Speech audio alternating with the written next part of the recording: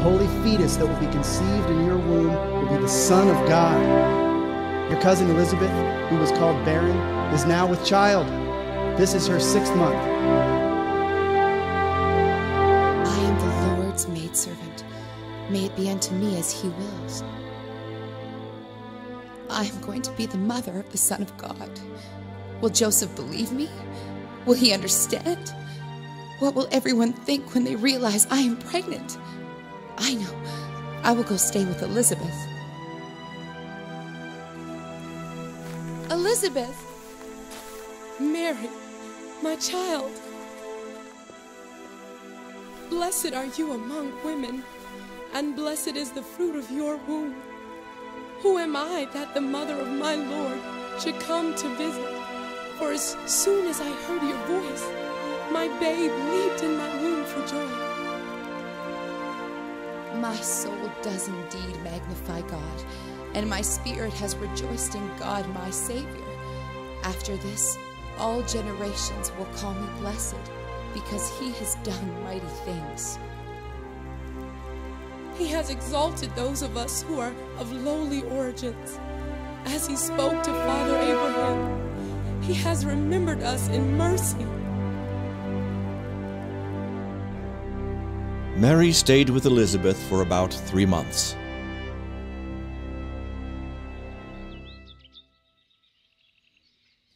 The time came for Elizabeth to give birth. Zacharias is certain it is going to be a boy. He says an angel told him so. Well, if it is a boy, I suppose his name will be Zacharias, after his father. Here he comes now. Let's ask him. He said that the angel made him dumb because he didn't believe. What are you going to name the child? He wants a writing tablet.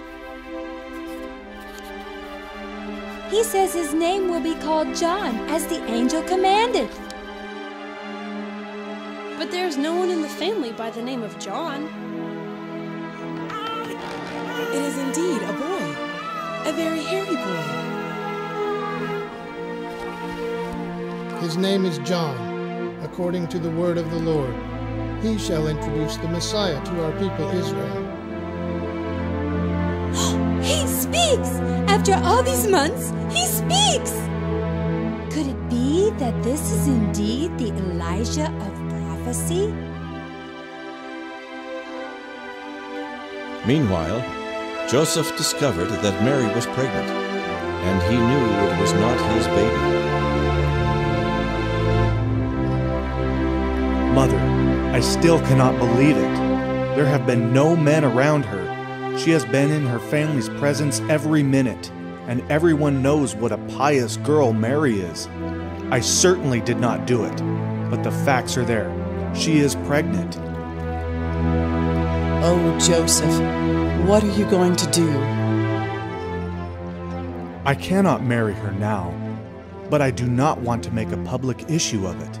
She could be stoned for adultery. Maybe we could just quietly break off the engagement. Whom did she say was the father? She says the father of the child is God, implanted in her womb by the Holy Spirit without any physical contact. Oh, has she lost her mind? She says the child is to be the Savior of the world, the Son of God. That is a blasphemous thing for a woman like that to say. I must put her away as quickly and quietly as possible. That evening, as Joseph was sleeping, an angel appeared unto him. Joseph, thou son of David, do not fear to take Mary as your wife, for the child that is conceived in her is by the Holy Spirit. She will give birth to a son, and you will call his name Jesus, for he will save his people from their sins. This is the fulfillment of the prophecy of Isaiah. A virgin will be with child and bring forth a son who will be called Emmanuel, which being interpreted is God with us. Mary, how will you ever forgive me for doubting you? I know. It is all so fantastic. Of all the women of Israel and of all the centuries, that God should choose me to bring the Messiah into the world. What will the baby be like? Since he is going to be God in the flesh, will he be talking when he is born? Will he already know how to read? Oh, Joseph, I don't know, but God knows. We will just have to wait and see. We are both of the lineage of David, and the prophets did say that the Messiah would be of David's seed. I just thought of something else. In the Garden of Eden, God promised that the seed of the woman would bruise the head of the seed of the serpent. I see now. This child will not be the seed of man, just the seed of the woman. God has had this plan since the beginning. Joseph and Mary lived in Nazareth of Galilee. But there was an old prophecy that said the Messiah would be born in Bethlehem of Judea. Micah 5:2. Very soon, Mary would be delivering her child in the wrong town. They were ignorant of the prophecy and had no reason to make the long trip to Bethlehem. Hear ye, by official proclamation from Imperial Rome, signed by Caesar himself, a census will be taken, and all peoples of Israel will return to the town of their birth to register for taxation. Joseph, that means you will have to go to Bethlehem. You will be gone when the baby is born. The people would not understand if I were away. I will take you with me. Mary, I shouldn't have brought you on this journey. Maybe we should turn back. No, I must be with you when the baby is born. No one else understands. It took more than a week to make the nearly 100-mile journey. We must hurry if you can. I think it is time. I will see if we can get a room at the inn. Mary, I found a midwife who will help us. Was there no room in the inn? No, it was full. You did really well for your first baby. Pity he had to be born in a stable. Don't let that bother you. He will rule the world someday. Well, he looks like a normal baby to me.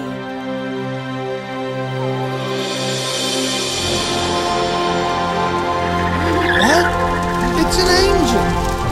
Thousands of angels! Don't be afraid, for God has sent me to tell you the good news for all men. For unto you is born this day in the city of David a Savior, which is the Jewish Messiah, the Lord. Glory to God in the highest. God brings peace to the earth, for he has good will toward men. This will be a sign unto you. You will find the baby wrapped in strips of cloth, and he will be lying in an animal feed bin. Can you believe it? Angels appearing unto us!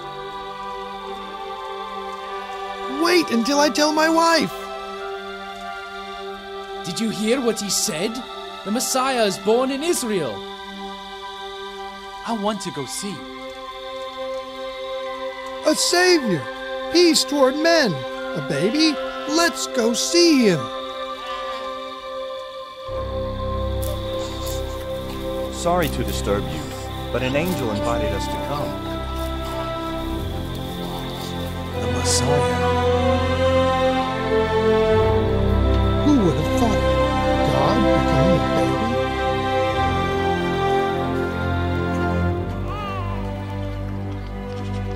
The The time came for Mary and Joseph to present the newborn child to the priest and to offer the sacrifices prescribed by law.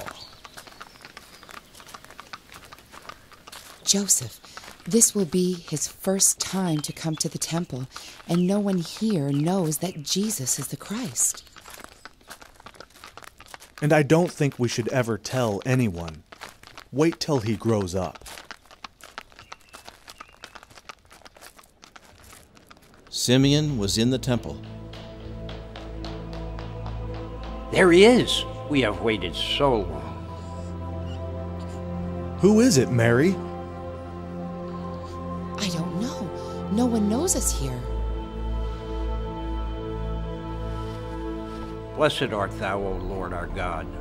Now I can die in peace, for I have seen your salvation, just as you promised. You will be a light to the Gentiles as well as the glory of Israel.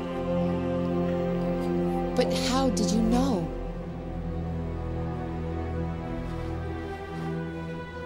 Hear me. This child will cause many in Israel to rise, and some to fall, and he shall be spoken against. Yes, and your own heart will be broken at what you see happening to him. Look, the Messiah. He has come to his temple. This is he of whom the prophet spoke. That is Anna. She has spent her life waiting for the Messiah. Young man, this child is the Christ, the Savior of the world. He will save Israel from their sins. From that point on, Anna spoke of him to all that looked for redemption.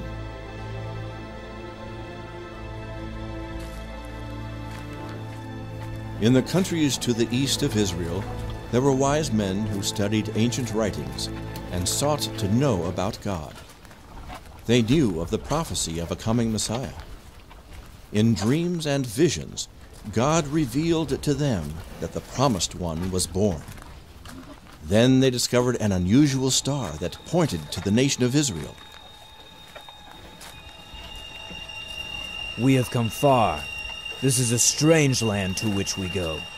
We have been traveling many weeks.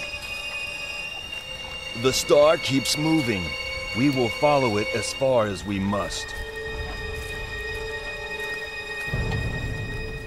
Israel had no king at the time because Rome ruled them. But the Roman-appointed king of the Jews, Herod, reigned in Jerusalem. The wise men sought Herod to ask him about the newborn king. King Herod, there are 3 very wealthy-looking wise men from the Far East. They say they are looking for the new king of Israel, a baby. A baby? A king? I am the king. Show them in, and bring the chief priests and scribes to me. You say you've come to see a baby king. How do you know of such things? We have seen his star in the east and have come to worship him. Where is he? We do not know exactly. That is why we came to you. I have summoned the scholars. We will see what they know of this. Come with me to a private room.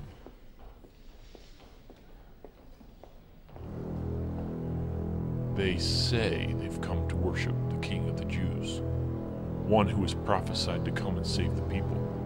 Do your writings say anything about a king? Yes, many prophets told of his coming, but we do not believe that such prophecies are to be taken literally. I care nothing for your learned opinions. Exactly what does the prophecy say? Well, the prophet Micah said that the Messiah would be born in Bethlehem from the tribe of Judah.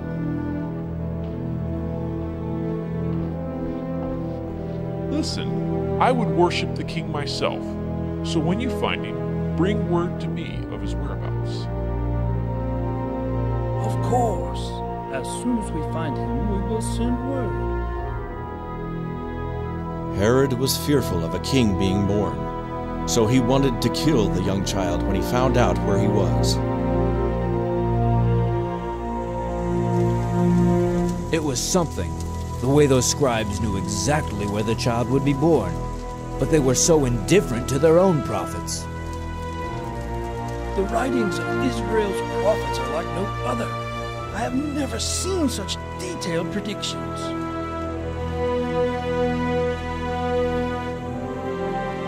Look, the same star we saw in the east. And yet it is not like any star we ever saw. It does not move with the rest of the stars, and it is so much brighter. Mark its position, and tomorrow we will follow it.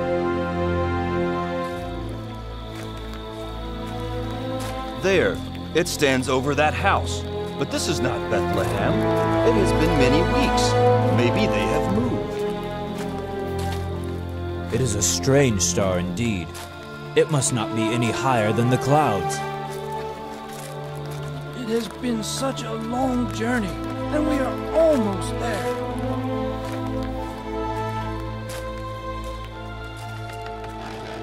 We do not wish to disturb you, but we have traveled many weeks to see and worship the newborn king. How did you know? We read the holy writings of all people. Your prophets have predicted his coming, and then a star appeared to guide us here. It stands over your house even now. With humility, we offer these small gifts in honor of the Savior of the world. He will turn many to righteousness. That night, God spoke to the wise men in a dream and told them not to tell Herod where they found the child, but to take another route back to their country. God also spoke to Joseph and told him to flee to Egypt, for Herod would seek to kill the child. Those men from the east tricked me. They took another route home. That means they found the child and were afraid to come back this way. Send my special squad to Bethlehem. Tell them to kill every male child under 2 years old.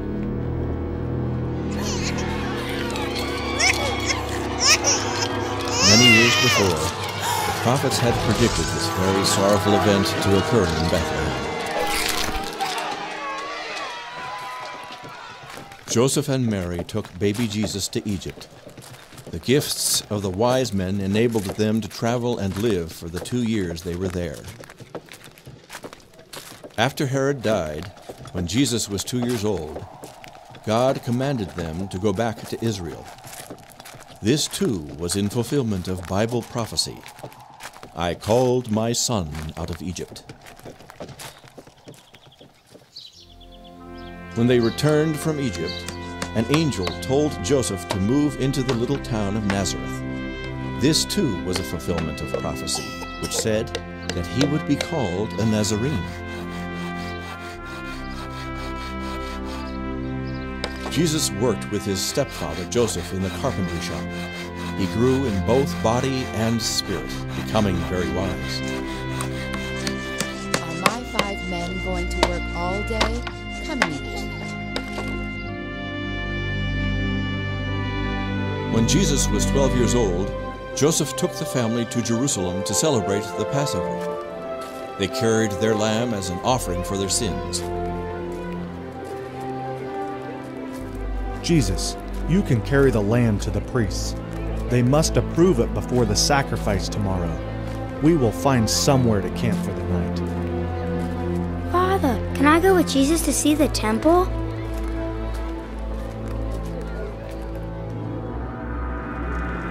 Several days later, after the sacrifice, Joseph, I can't find Jesus anywhere. No one has seen him all day. I think we must have left him in Jerusalem. But he knew we were leaving. I thought he would be with some of our relatives. We will just have to go back and find him.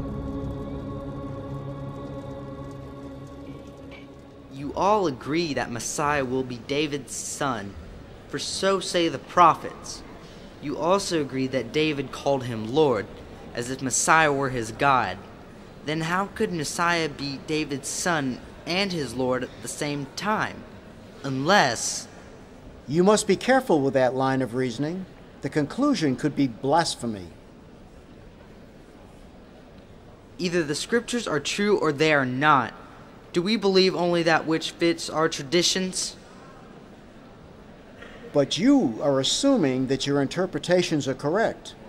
The elders are better qualified to understand these deep truths. Is truth ever deep? Was not the scripture given for our understanding? But you can't take everything literally. Our rabbis say... There he is. Jesus, we have looked everywhere for you. Why have you done this to us? He has been with us for 2 days. You have a most unusual son. Why did you look everywhere? Did you not know that I must be doing my Father's business? I have never seen a young man who knew so much scripture. What did he mean he must be about his father's business? Was that not his father who was looking for him? Jesus returned with his parents and was subject unto them. He continued to work in the carpentry shop and to grow in wisdom and stature. Because he always walked in righteousness and sought the good of his fellow man, he was well liked by everyone. When other young men were falling into sin, Jesus was obeying all the commandments of God from his heart. You have always been more than fair, and there is not a better carpenter in Nazareth. I will take 6 more just like it.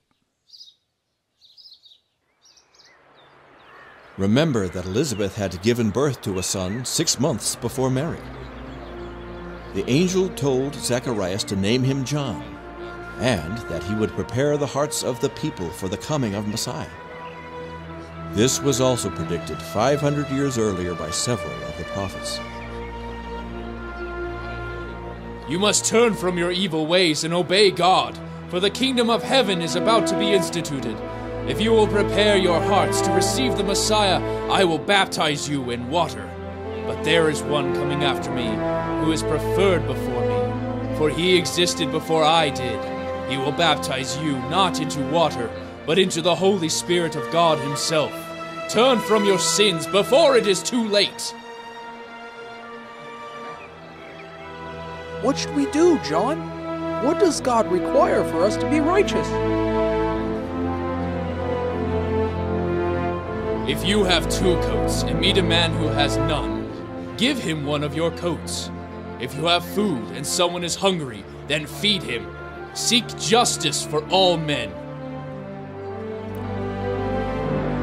John, what must we who work in the government do to please God? I am a tax collector, and Nabal here is my customs worker. Do not take bribes. Do not use your office to exact money from anyone. Be fair and just in all your dealings. I am not of your people or religion, but I too would like to please God. What should I do? Do not be violent with those over whom you rule, and do not steal or use your position to take money or property from anyone. Be content to live on your wages.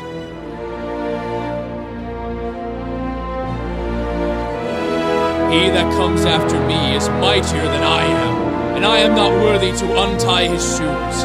If you repent and believe, he will baptize you with the Holy Spirit.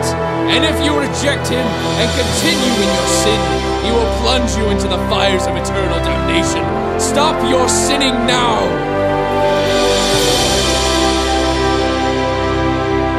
Who are you that you come proclaiming the Messiah? What do you say of yourself?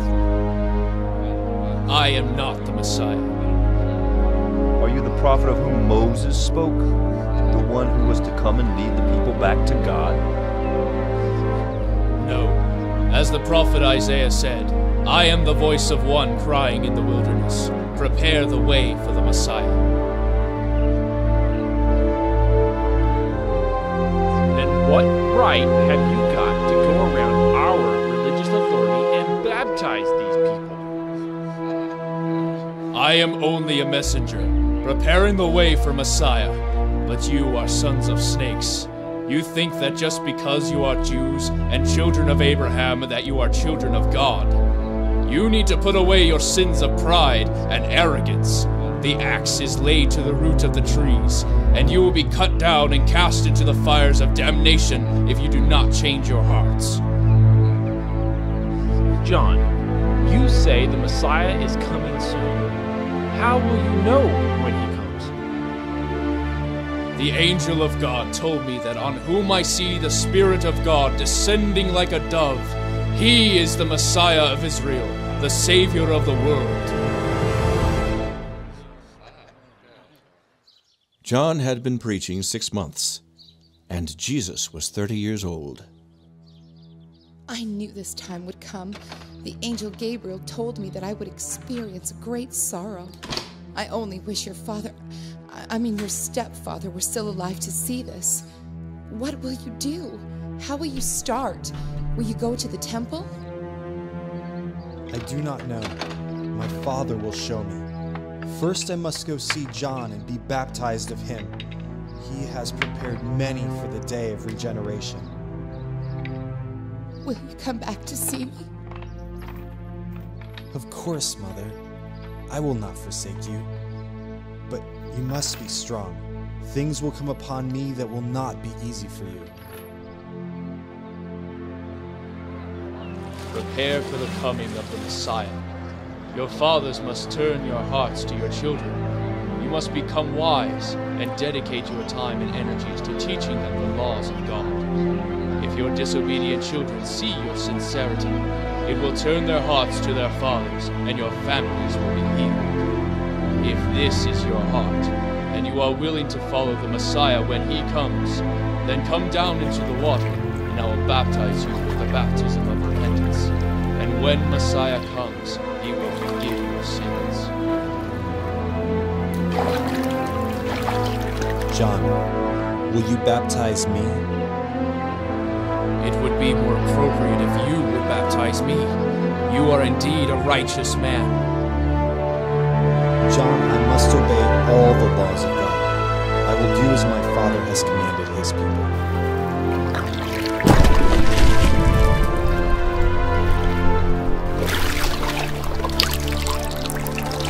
The dove. I see the dove. You are the Messiah. I should have known. This is my beloved Son, in whom I am well pleased. This is he, the Lamb of God, who will take away the sins of the whole world. The Holy One of God! The Christ! He has come! He will set up the kingdom. Where is he going? Isn't he going to redeem the nation? In time, but first he must pass the test. What test? The one Adam and all his descendants have failed. He must meet the Prince of Darkness. The Father told his Son Jesus to fast for 40 days. He ate no food of any kind. As his body grew weaker, Satan tried to convince him to disobey his Father and satisfy his hunger. The first man, Adam, disobeyed God and lost his privileged position. Jesus existed as God from eternity, but now he was a man of mortal flesh. Would he pass the test of temptation where all others had failed? At the end of 40 days of fasting, Jesus was hungry and weak. He now understood what it was like to be in poverty, to be hungry until your body begins to eat itself. He now understood what it was like to be alone, forsaken, sick, and weak. For many days, Satan attacked Jesus' mind with thoughts of doubt and fear. Knowing that temptation was nearly over and that Jesus was at his weakest point, Satan did something he rarely does. He made an appearance before Jesus. Since you are the Son of God, you have a right to eat. Satan tempted the first man, Adam, into eating something forbidden. He was now trying the same temptation on this weakened and hungry Son of Man. It was truly a temptation to a man who hadn't eaten in 40 days.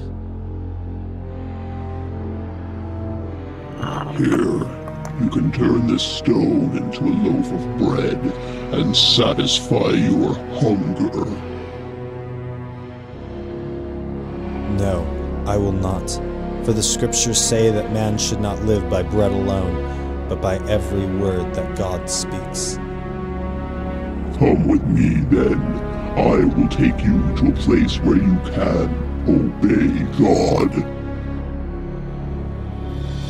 If you were to jump from here, and the angels were to come and catch you, the people would all see it, and they would receive you as Messiah. And I know that is why you came. You mentioned the scripture, and the scripture does say that the angels will bear you up in their hands and keep you from so much as striking your foot against a stone. Now is the time to show them your power. The scripture also says that you should not tempt the Lord your God. I know you love the world and came to save it. So I will show you something I think you will like. There now. From here we can see most of the world's leading kingdoms. Aren't they just absolutely glorious? Ever since Adam turned his back on your rule, I have owned this world. Then give it to me over and over again. It's all mine. I am the god of this world, not you. But I would give it all to you, on just one condition. If you will just kneel down this once and worship me, I will give up my control of the world, and you can have it, and everybody in it. What do you say? The scripture says you are to worship only Jehovah God and serve no one but him. You have failed. Now get out of here! Satan fled from Christ's presence. For the first time in human history, Satan confronted a man whom he could not deceive. Jesus passed the test. The earth now had one human being that was in total submission to God. The 40-day trial was over, but Jesus was too weak to go on. Angels came with food and water and ministered unto him. When his body was strengthened, he returned to where John was preaching.